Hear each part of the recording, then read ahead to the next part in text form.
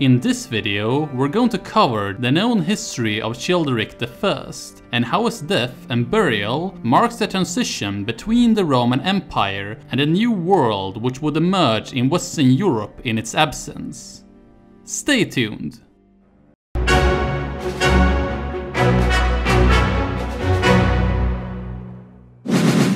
In year 482, around 1,000 people had gathered outside the city of Tournai to witness the burial of one of the first post-Roman kings in Western Europe, and to take the opportunity to say their farewells, as well as be informed of who would become his successor. Some of them were the king's bannermen, others were elders who had traveled many miles from their villages to witness this politically important event, and some were just local farmers who had come to pay homage to the king who had given them 20 years of peace and prosperity in an otherwise chaotic age. The king's body was dressed in a Roman armor, together with an insignia ring saying Childeric Regis. In the tomb, 50 horses were buried with the king as a part of a burial ceremony, together with a range of artifacts, the most peculiar ones being a dozen of golden bees. But who was this king, and why was he buried in a Roman armor and with golden bees? To find out, we need to cover the history of the final decades of the Western Roman Empire.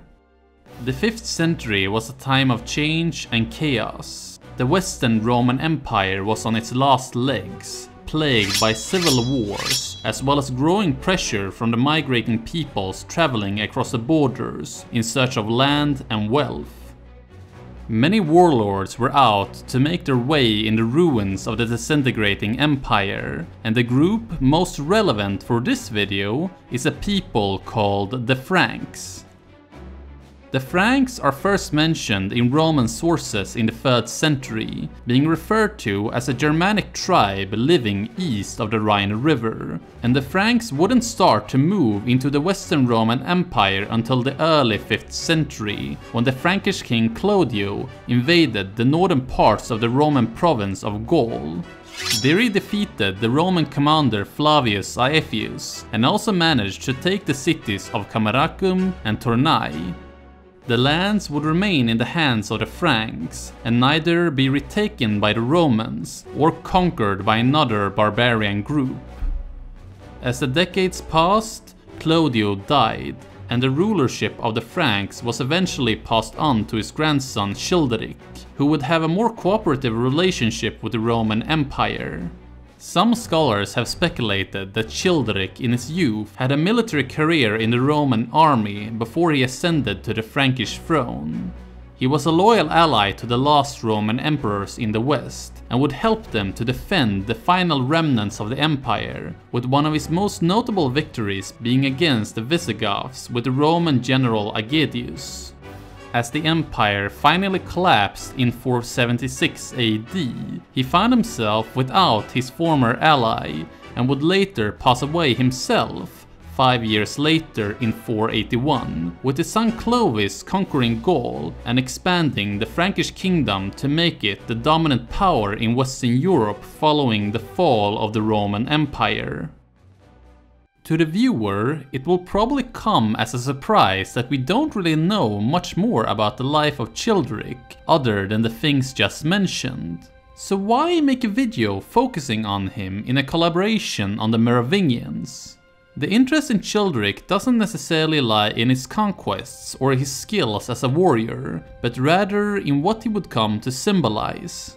According to the scholar Peter S. Wells, the Childeric's death symbolized the transition between the end of the Roman Empire in the west, as well as the birth of the future medieval Europe that would emerge in its absence. Wells points out that the fact that Childeric is buried in the armor of a Roman officer and with a signet ring with his name written in Latin indicates that he identified with the Roman Empire, but he also points out that the fact that Childeric is buried together with 50 horses at the same time indicates that he in many ways also were Germanic. Because of this, Wells argues that Childeric and his passing in a way is a symbol of the great changes taking place in Western Europe in the early post-Roman world. The idea of Rome was still strong, but new political ideals and structures were starting to appear. Commonly known as the first king of the Franks, and as a symbol of a changing world, the ties to Childeric would later be invoked by French monarchs like Charlemagne as well as Napoleon Bonaparte centuries later. In fact, when Napoleon was anointed Emperor of France in 1804, he chose to embroider dozens of bees on his imperial coat. In part, this was to distance himself from the Bourbon dynasty, but it was also to tie his kingship back to Childeric by using the symbol of the bees, which had been found in Childeric's grave. Through this, Napoleon wanted to convey that his coronation marked France entering into a new era, and this sort of symbolism really shows how Childeric, as well as the rise of the Merovingian dynasty, finally marked the end of Rome, as well as Europe entering into a new age. This video is part of a collaboration series on the Merovingian dynasty. A link to the playlist can be found in the description below. Today, I hope you learned something new about the Merovingian dynasty, as well as about late Roman and early medieval history. Thanks for watching.